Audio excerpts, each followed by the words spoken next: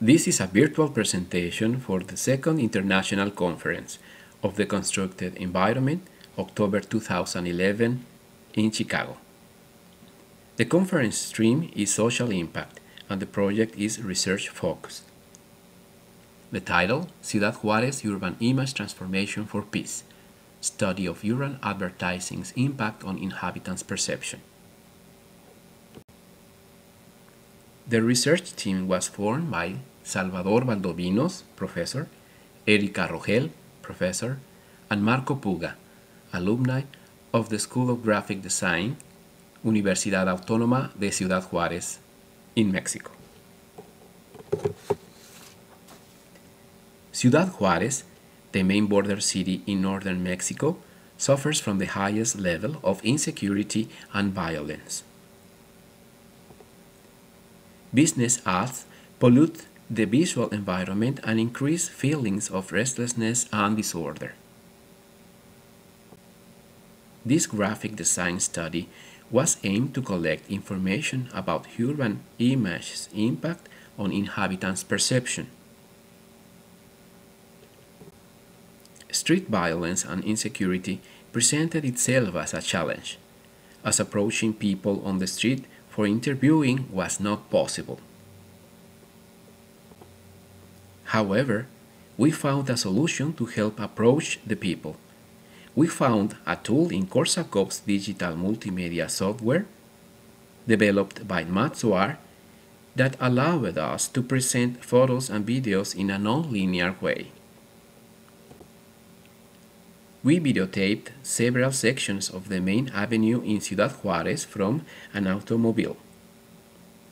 We then uploaded the videos on Korsakov along with a questionnaire and set it to our database through the internet.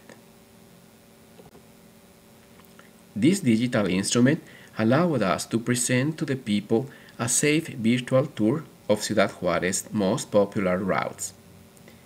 It also helped people to remember different parts of the avenue in a random way and allowed them to view the area of research of our study. The inquiry instrument was sent to almost 1,000 people living in Ciudad Juárez, Chihuahua, both male and female, between the age of 18 and 55 years old, from medium and medium-low socioeconomic level, as well as to those with high school and university studies. The answers we got for our 5 open questions were passed through TagCrowd for analysis. The first question was about feelings, which addressed sadness. Clark and Eisen, researchers of feeling states and social behavior, explained that this negative affect can promote a more effortful, systematic, analytic, and vigilant thought, and motivational processes designed to improve mood. The second question was about ideas. The results showed us 43% of negative words, while the other 57% of words referred to negative concepts. From this question, we can conclude that they do not like what they see.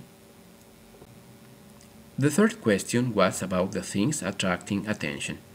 The people's answer was the disturbing amount of images and ads producing such saturation, which they find just impossible to understand. The fourth question was about objects that were not in harmony with the urban landscape, and the answers were weeds, garbage, electricity poles, cables, and ads. The fifth question was about possible solutions. A couple strong ideas were presented. One was to clean the streets, and the other was to design a system that unifies and orders the street's advertising system. In conclusion, people's perceptions are wide and complete, meaning participants are well aware of the whole picture. Their perception of what the streets are like are related to feelings, their attitude, and their ways of thinking and learning. In the people's perspective, objects such as wood, garbage, poles, and cables are just as important as the ads and the advertisement. The benefits of this method are shown in time, cost, interaction, innovation, access, data quality, and reliability.